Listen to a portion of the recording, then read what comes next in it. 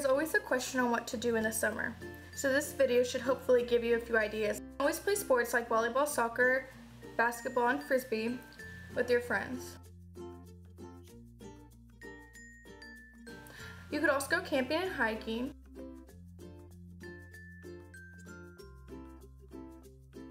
While you're out camping or just at your house, you can catch the sunset and sunrise.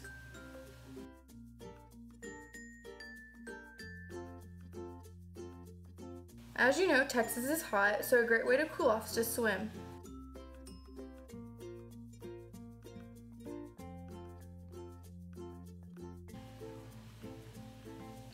Also, you can hang out at the park with your friends.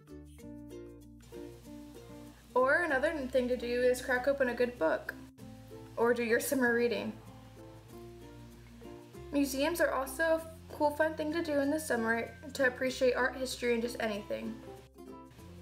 And if you have the time, take a road trip.